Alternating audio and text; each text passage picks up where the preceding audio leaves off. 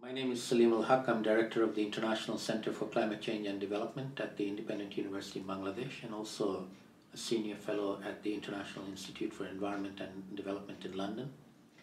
I'm about to go to Marrakech for the 22nd Conference of Parties of the United Nations Framework Convention on Climate Change. And in the UNFCCC process, I act as an advisor to the group of the least developed countries, which are the poorest countries in the world, nearly 50 of them, and to the chair of the group, who is Mr. Tosin Panu from the Democratic Republic of Congo. And I specifically advise them on issues to do with adaptation and on loss and damage.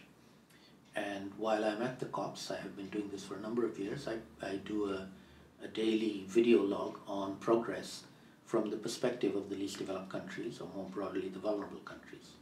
So this is my first video log about the COP22 Marrakech, and since it hasn't started yet, I'm going to give an overview of what our expectations are from the COP over the next 2 weeks.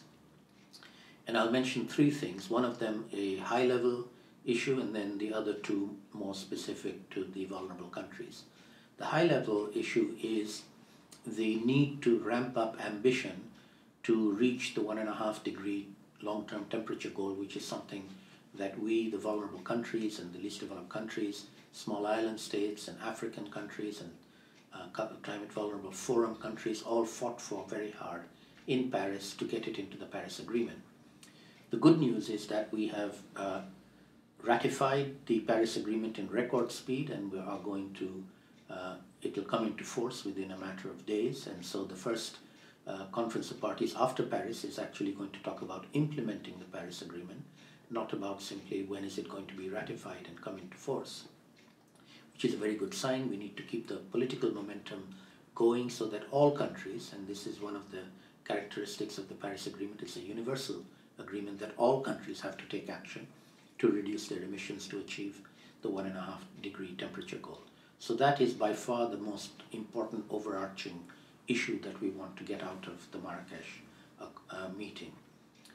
The second important issue from the perspective of the vulnerable countries, like the least developed countries, is an issue called loss and damage. This is again something that we, the vulnerable countries, have pushed for some time. In the Paris Agreement, we have an Article 8 on loss and damage.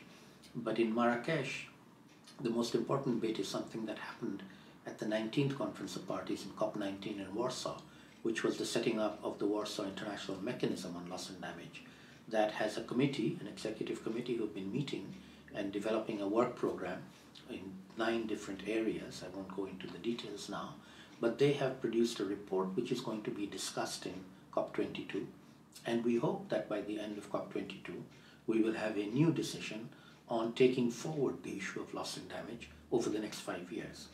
And that's going to be somewhat controversial because it is a politically sensitive issue, but I'm hoping that we will be able to find consensus to take it forward beyond COP22 into the next 5 years in a pragmatic manner that everybody can agree on. So a loss and damage decision, and in many ways I think COP22 will be in some ways the loss and damage COP, because this will be one of the major issues that will be discussed and decided on. The third and final area that I'll mention is the issue of adaptation finance, or finance from the global Annex 1 countries or developed countries to support adaptation in the vulnerable countries. This is a perennial problem. Money gets promised, money doesn't get delivered, and there is a lot of angst and heartburn about this. So we are hoping that the current bottlenecks in getting the money to the most vulnerable, which is actually trickling down at a pace that is not sufficient at all, and indeed isn't even spending the money that is available. And so we really need to ramp up the rate at which funds that are being made available, particularly through the Green Climate Fund, for the most vulnerable countries to deal with the impacts of climate change, which are now real and happening already. These are not something that's going to happen in the future. Flow to those countries quickly and robustly. At the moment, they're just a trickle, and that needs to be increased and enhanced, and I'm hoping that we will find pragmatic ways in which all countries can agree to manage to send the money to the most needy in a manner that they can then use most effectively. So we hope that an agreement on speeding up adaptation funding is something that will come out of the COP22 in Marrakech as well. This is my first video log for the COP22 in Marrakech. I'll be doing one every day once the COP starts on the 7th of November. So please do look them up if you want to follow the issues that I follow, which are the least developed countries negotiations positions and adaptation and loss and damage.